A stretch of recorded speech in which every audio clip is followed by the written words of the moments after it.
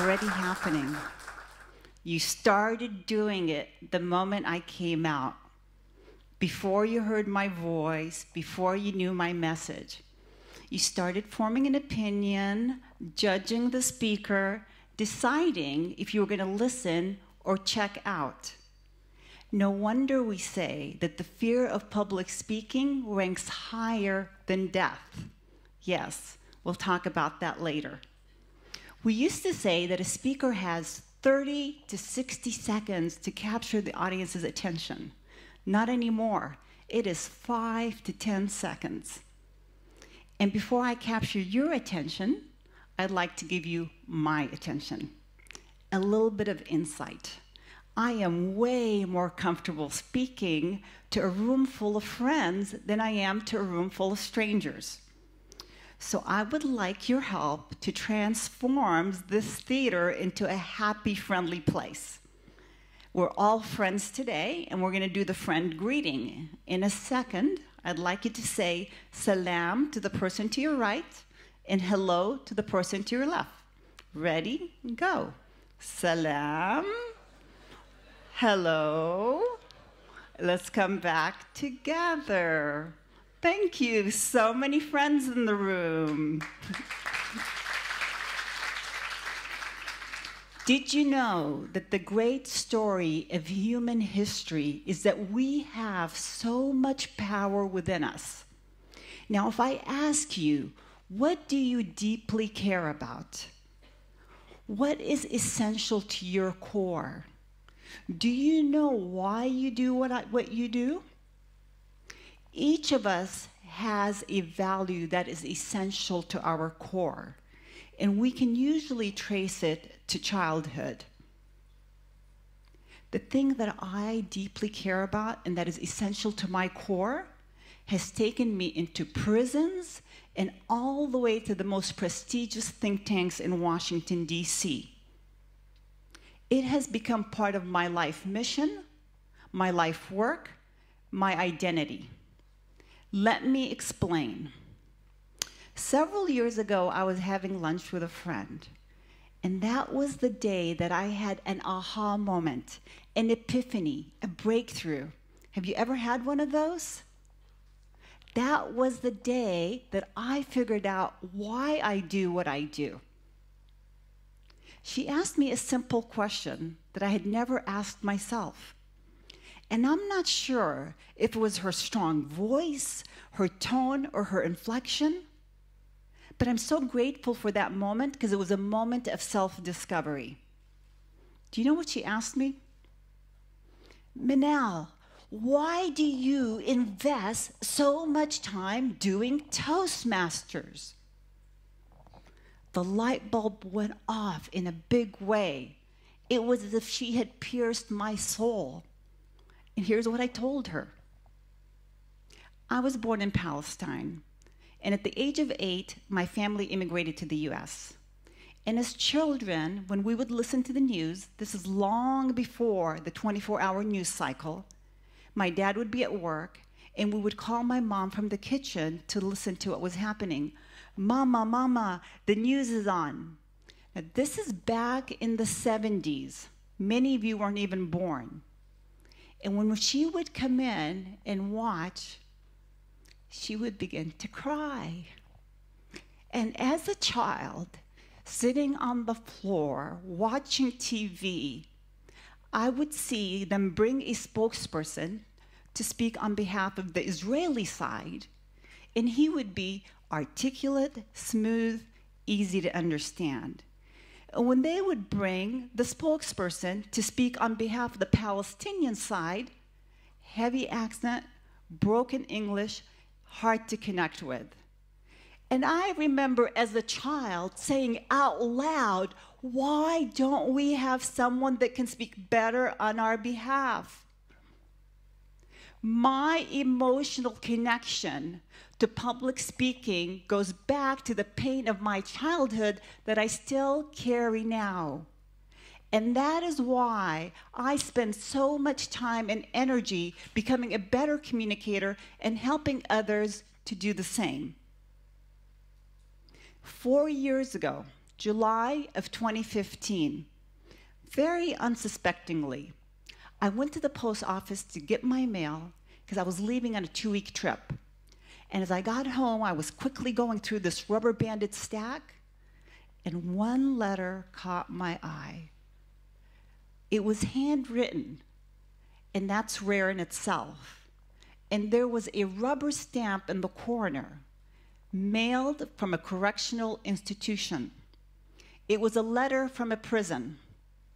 I stopped what I was doing, read the letter, not realizing it was going to take me on a new path. It was an appeal, a request to come in and start a gavel club or a public speaking club in the prison. It was written with a pen and a prayer.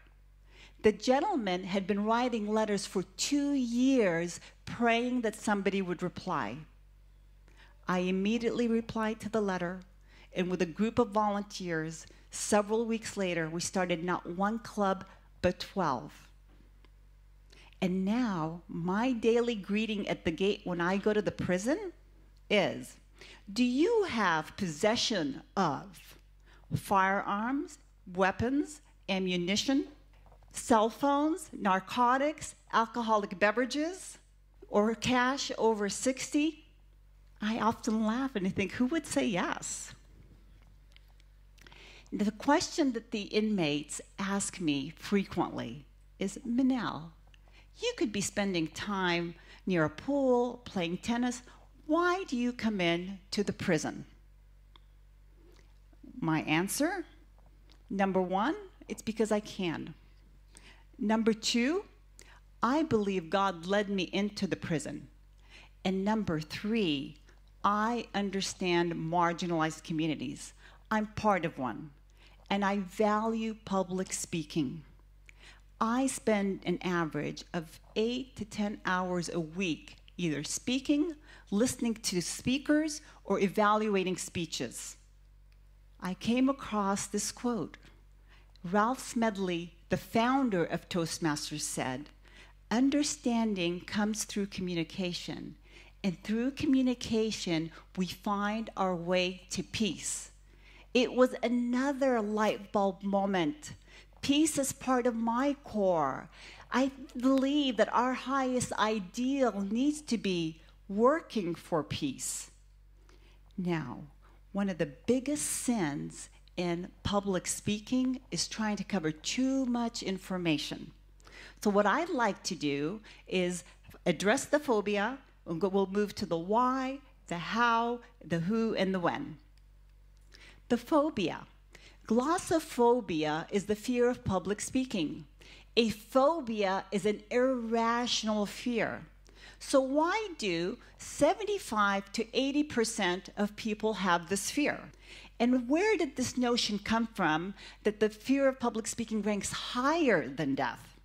Well, it goes back to a 1973 study, the Brushkin Associate study, where students did rank the fear of public speaking higher. But to truly understand this fear, we have to go deeper. And we know that we have physical human needs, such as water, food, shelter, and we have our non-physical human needs. For example, meaning, purpose, love, connection, belonging, self-worth. Well, Maslow got it wrong. We need to flip that hierarchy. Our need, we know now, is more important for non-physical than physical needs. So now, with this phobia, what is it? It is a irrational fear because it is a fear of being judged, it's a fear of being rejected, it's the fear of being evaluated negatively. The irrational fear of public speaking centers around, what if I say the wrong thing and the audience comes after me? What if they humiliate me?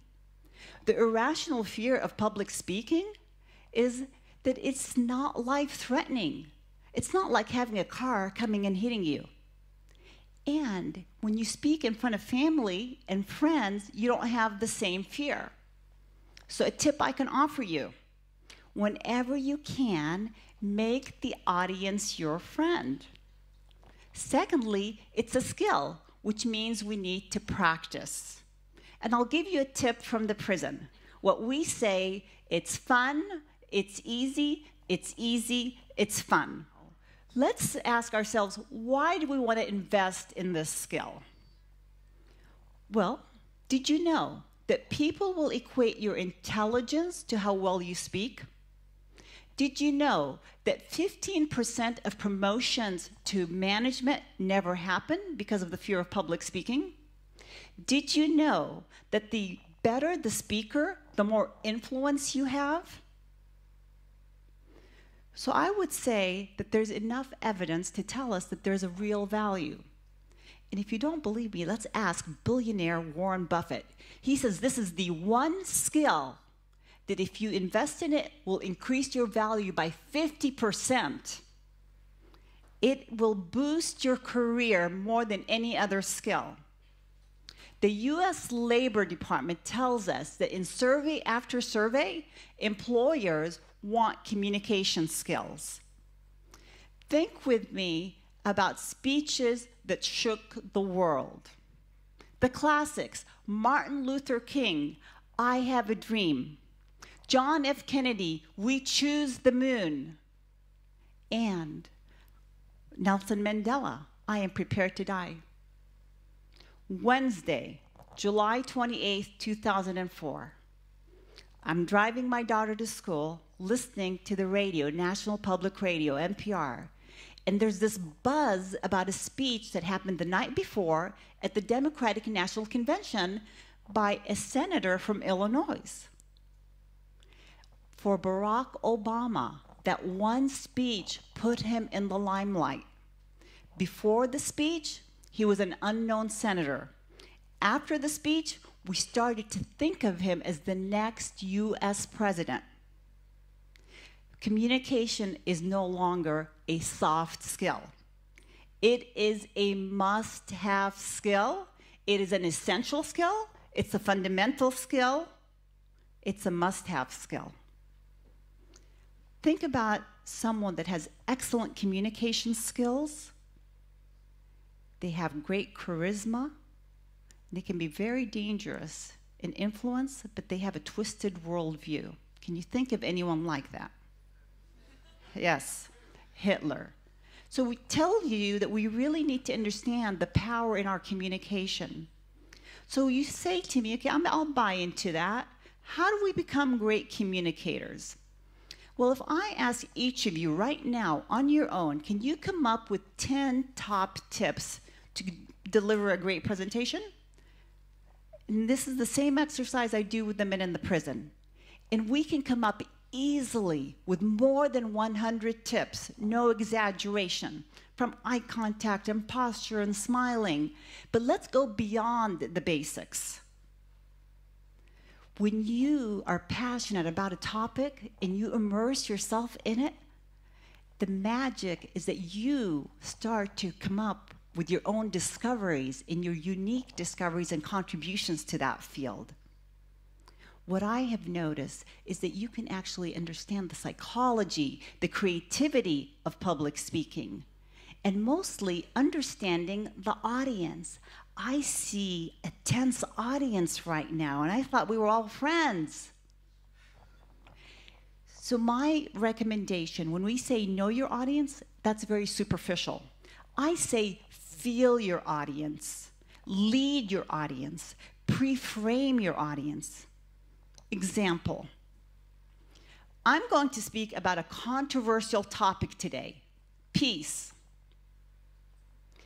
I'm going to speak about an exciting topic today, peace. I'm going to speak about a noble topic today, peace. This is what we call salting the audience. Pay attention to your word play. Words carry energy, and words have secrets. Let's ask ourselves about the who and the where. Whenever we're speaking about the who here, we are talking about the next generation. And we cannot speak about the next generation without speaking about technology. And specifically, what we're talking about is artificial intelligence, AI, augmented reality, AR, and virtual reality, VR. What an exciting time, because for the last 100 years, we've really had very little teachings in the area of public speaking. But this is changing with the next generation. Imagine that we already have the artificial intelligence that can tell us how we're connecting with our audience. Are we engaging the audience? Do we appear trusted? Is the message clear? Now, when we want to practice our speech, we have to do it in front of a group of friends, our family, a Toastmaster club, a coach. Well, with augmented reality and virtual reality, we can practice in front of millions. And how exciting that this enhancement will not replace the speaker. Imagine adding all this new technology to enhance your message for the greater good, leading us to peace. So in this age of ideas, what if you invest in a skill that will increase your value by 50%? Imagine investing in a skill that will make all of your relationships magical. Imagine investing in a skill that will lead you to more success. So my goal for you is if you would please stand up.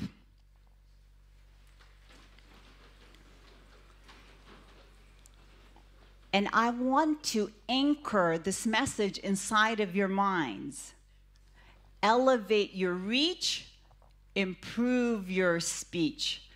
Elevate your reach, improve your speech. And our ultimate goal when it comes to communication, being part of the 21st century, is I want people to tell you, I will stand in the rain to hear you speak. Thank you.